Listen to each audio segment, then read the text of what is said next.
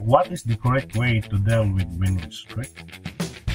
Winning streak simply means that the gambler wins successively on his bets.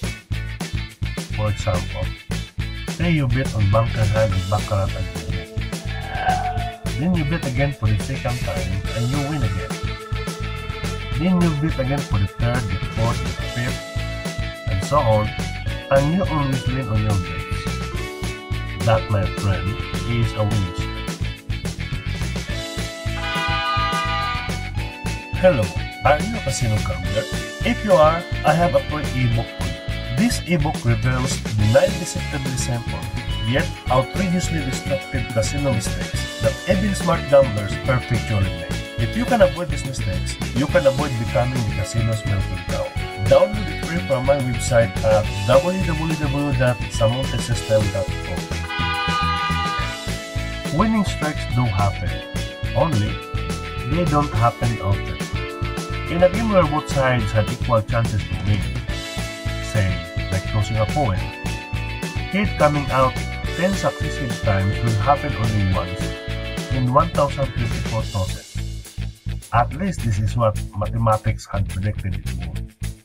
The only problem with winning streaks is that nobody could know when they would happen.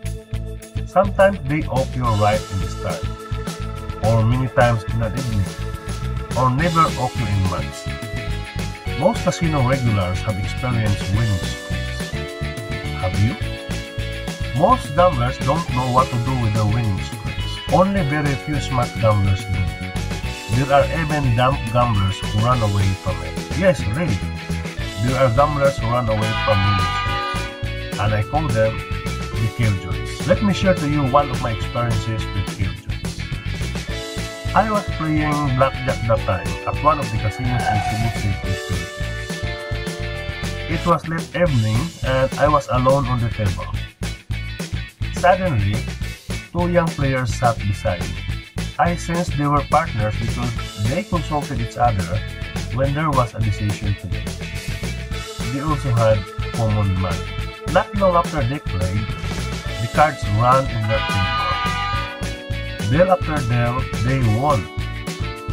They were not good players, but they won anyway. Since their bets were bigger, their winnings piled up fast before them. I counted their winnings. It was 7 times in a row. Then they talked to each other silently as though they were deliberating on a certain decision.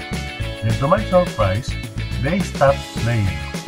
They scooped their chips and walked away. This kind of gamblers will never have a chance to win big in their gambling. I would rather that they stay at home or go vacationing somewhere. Waiting in the middle of a winning streak is not the correct way of dealing with it. It is a blunder, a big no. The reason is simple. He is not taking advantage of his winning streak. It is as though he waited a long time for the winning streak to occur. But when the opportunity arrives, he let it slip away. Until now, it is still beyond me why there are gamblers who run away from winning streaks.